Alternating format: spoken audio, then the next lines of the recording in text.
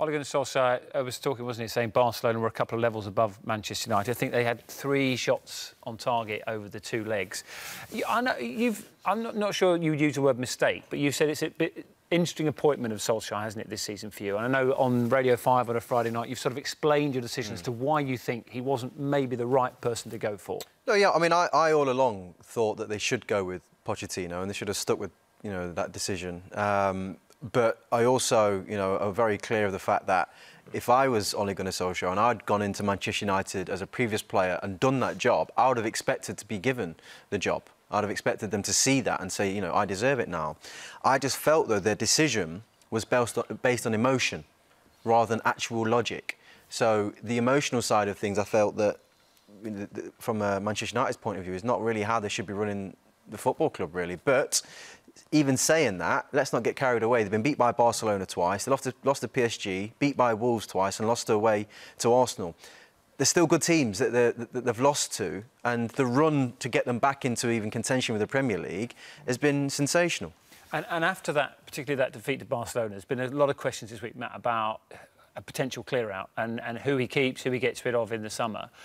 Where would you go with regards to that? Would you remove some of the big names and go for a full rebuild? Personally, I think it would be, you know, the right players out is obviously the right way. And for me, there are big players, Paul Pogba for one of them, who I feel would be better off if they were able to move Pogba for a good transfer fee, free up some of the wages. I think that could be of more benefit to the team right now than having him on board. Not because he's not a good player. I think he's a very good player. I just feel that the project that United have, I think he sees himself in a different project, one that is out there ready to win Champions Leagues, is in the prime of his career. And I just think that the squad at the moment would be better suited if they were to do that. I'd keep Pogba personally and build around him. I get Matt's point, and if Paul Pogba's kind of mind is focused on leaving and not on Manchester United, then yeah, get rid of him. But he's still a top midfield player, and I think we saw glimpses in the initial stages with Ole Gunnar Solskjaer, the best he can get out of him, the goals, the assists he was creating for Rashford. I think this kind of fall away we've seen from Pogba has been to the lack of stability he's had around him to an extent, with injuries to Matic and so on, and Herrera.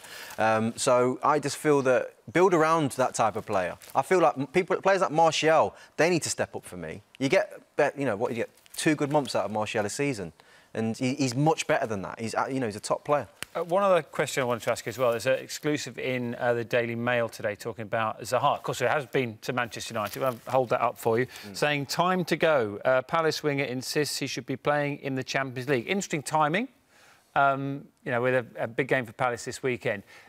Is that a bold decision? Is that the right decision? Is he going to face a bit of flack from Palace fans, do you think, for that? I would say so. I think, you know, to come out with that at this stage of the season while being a Palace player, the fans aren't going to be particularly happy with what that is. But he's a great footballer and he's thinking about his future. He could have left last year. He decided to become the highest paid player in Palace's history instead. So, you know, that was his decision then.